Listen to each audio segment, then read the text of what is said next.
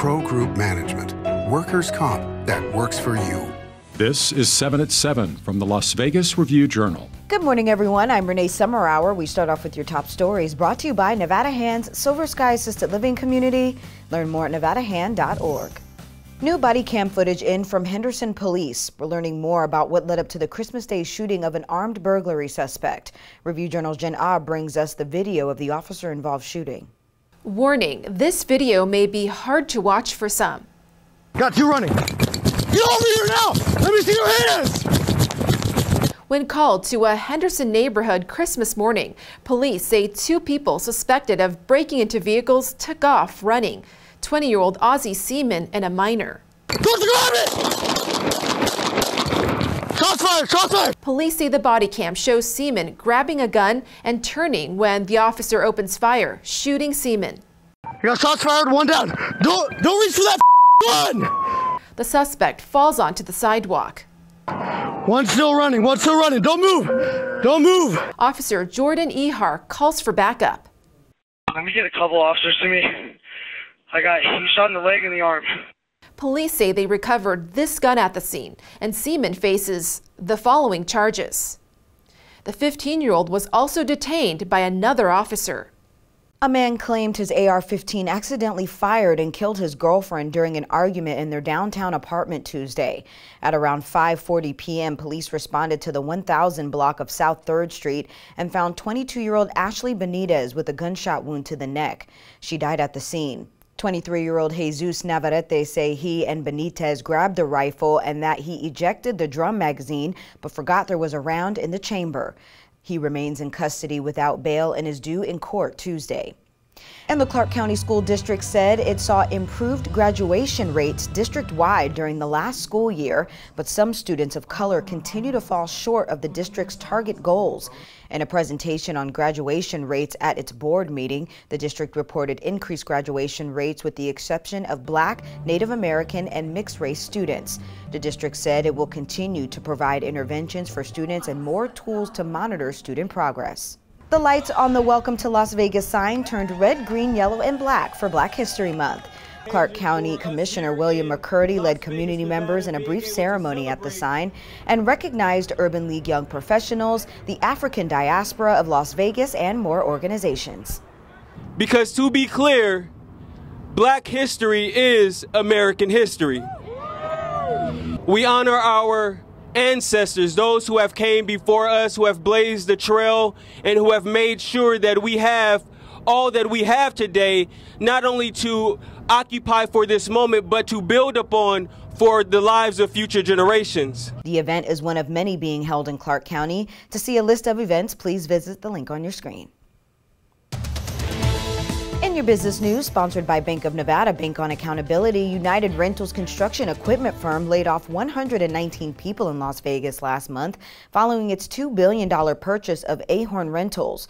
The Nevada Department of Employment, Training, and Rehabilitation disclosed the job cuts on its website as part of a spreadsheet of notices issued under the Worker Adjustment and Retraining Notification Act.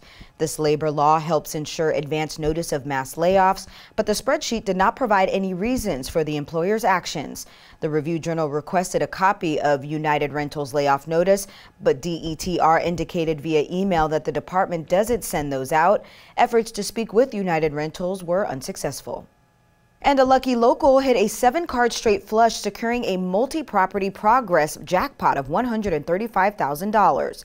This happened while playing Pai Gow poker last Saturday at Boulder Station. A spokesman said the Pai Gow progressive at Station's casinos was reset to $93,000. Now for your weather report, brought to you by Star Nursery, your garden's partner for every blooming thing. Happy Friday, everyone. Mostly cloudy skies with highs ranging in the low 60s. Calm winds at 10 miles per hour coming from the northeast. Tonight, mostly cloudy skies with lows in the upper 30s, low 40s. For your weekend, daytime highs will stay on the warmer side, ranging in the low to mid 60s. Calm winds throughout. Partly cloudy skies with evening lows in the low 40s. We'll continue this trend to start your work week.